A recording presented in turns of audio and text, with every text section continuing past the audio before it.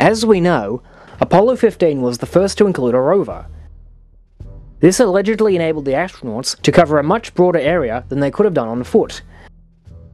Missions 16 and 17 also included rovers.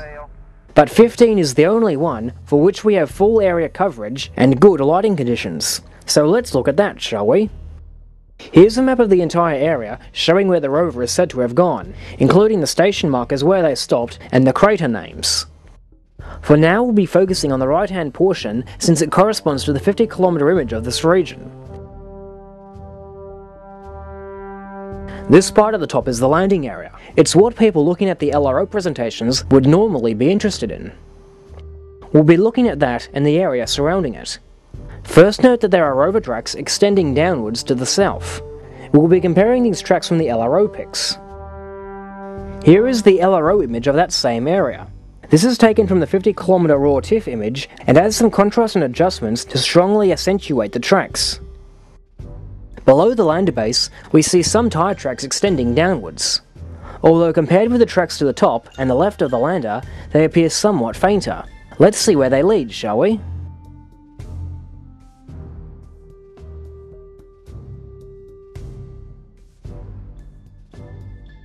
As we follow them down, notice how they steadily become fainter.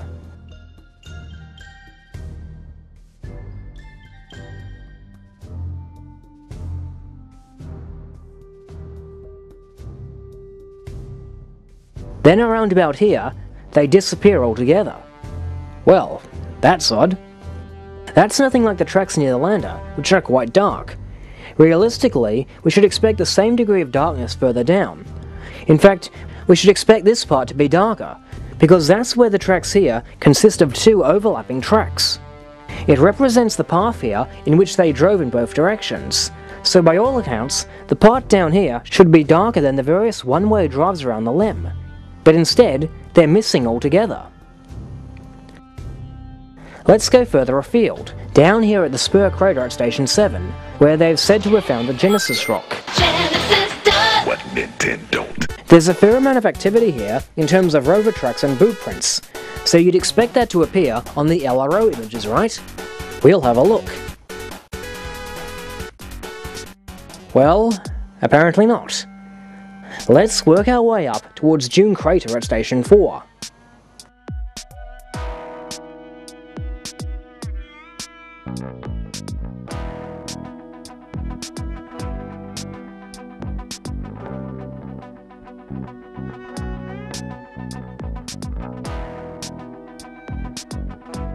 Okay, there's certainly no tracks along here either.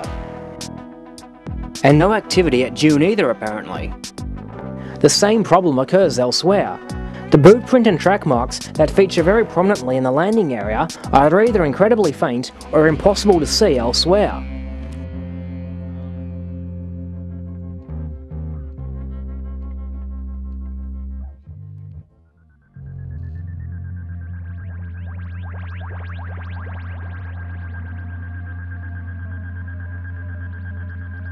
The only place I could find tracks far from the LEM was way down at the southern corner between Stations 6 and 6A. Here, we can just make out a pair of tracks winding around towards the west before fading completely. It's almost like someone started drawing these tracks on it and then gave up when they found they had too much work. Can't say I blame them, this area is huge. Still, the lack of tracks hasn't stopped NASA from drawing attention to these various stations. On this news release, we find this thumbnail of the Spur crater and Station 7 and 6A. It links to this enlargement. Can you believe it? They have arrows pointing at nothing. Now with the latest 20-kilometer images, we'd presumably have a similar problem, and at the new resolution it would be more prominent. Or it would be if we were able to see the whole thing. As mentioned earlier, we only get to see a small region immediately surrounding the landing area. To put that into perspective, here's how the latest Apollo 17 image compares with the full traverse region.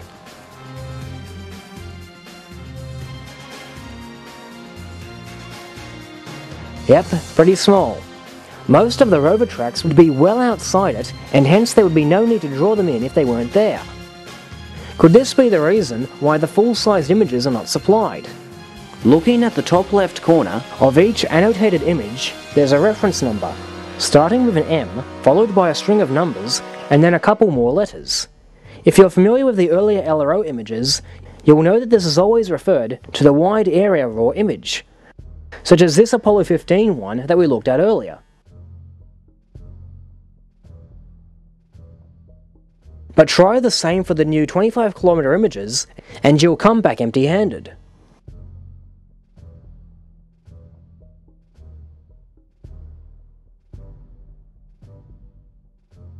The only equivalent Zoomify raw image available is this for Apollo 17, except it's annotated and no larger than the one published on the announcement page. Does this mean there's no larger image after all? Well, turns out there is. To accompany their LRO teleconference briefing, ASU also supplied this short video covering the Apollo 17 site. Let's have a look, shall we?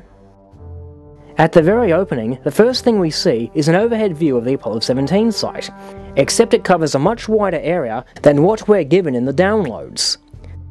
Ah, so there is a larger image! Now, why aren't we given access to this elsewhere? It then zooms in for a closer look, highlights a few features, then pans to the left.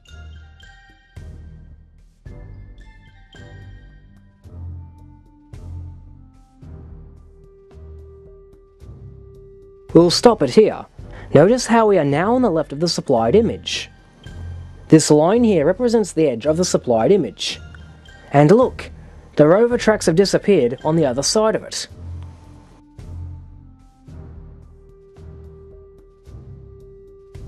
It then pans to the right. We'll stop here. Now we are to the right of the supplied image. This vertical line represents the rightmost edge. And as before, the rover tracks have suddenly disappeared beyond it. Amazing! Referring to our traverse map, we should definitely see tracks here spread out to the right, and some more tracks heading downwards. But according to the video, there's nothing to be found down here either.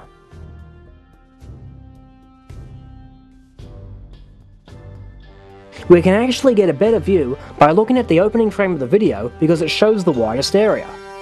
By comparing this to the same area in the traverse maps, there should be two tracks leading off to the left and running off beneath Camelot Crater there. But looking at the LRO images, again, there are no rover tracks to be seen outside the narrow confines of the landing area.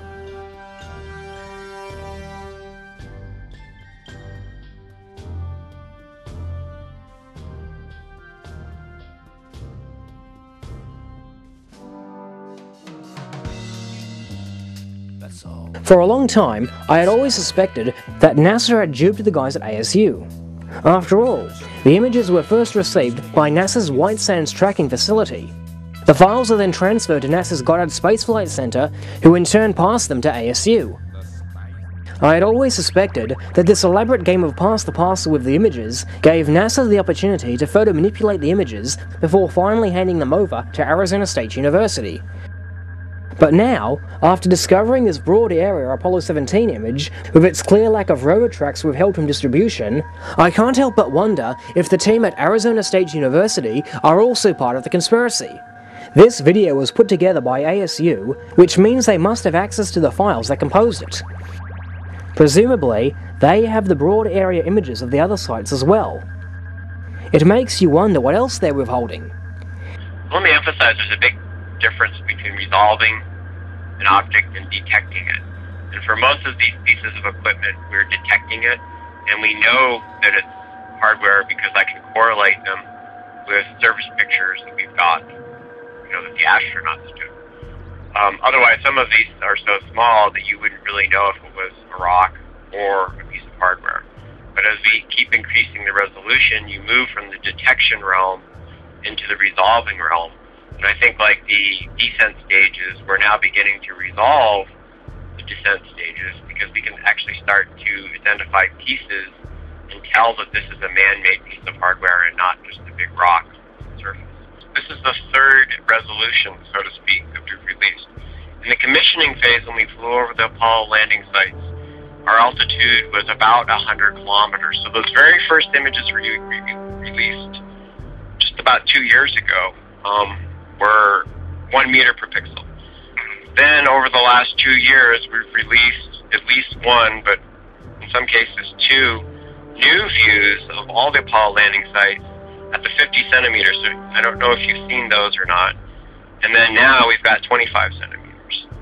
So there's actually 3 different resolutions that we've released over time. So, just be careful to go and compare the 1 meter. It's kind of fun to do. I was doing that over the weekend, comparing the 1 meter images, the 50 centimeter images, and now the 25 centimeter images. Think about it. All that hype about how clear and visually superior the 20-kilometer images supposedly are, when just 8 months prior they released and even blogged about a 50-kilometer image of the same location that shows the exact same resolution and detail. So once again, these pictures from LRO are all hype and have only given us more evidence of a hoax than evidence of the landings being real. In fact, if NASA has their way, there may never again be any more landing site photos, period. The day after these photos were released, I was pointed in the direction of a September 7th article in the Hindu, announcing that come October, the Apollo landing sites will be declared no-fly zones so as to protect the historical relics of rocket exhaust and dust on future missions. Having never heard of this paper, I first thought it was a joke. However, a quick Google search reveals a large number of reputable news services covering the same story. They all refer to an announcement made in the September 2nd, 2011 issue of Science magazine. How ironic. Although either owned by NASA or one of its space collaborators, none of the previous lunar spacecrafts have photographed anything that was not already resolved by pre-Apollo missions, and the only so-called evidence for manned missions later turned out to be erroneous, like the mysterious halo photographed by Selene, Clementine and Chandrayaan-1, which later turned out to be a bunch of impact craters. Now, after the LRO has only added fuel to the moon hoax fire, NASA suddenly declares that the Apollo sites will be no-fly zones, and therefore no one will be able to photograph the sites. All you NASA guys ever do is wave your finger about how you're going to prove that Apollo was real, and yet you're constantly proving the exact opposite! What's wrong with you people?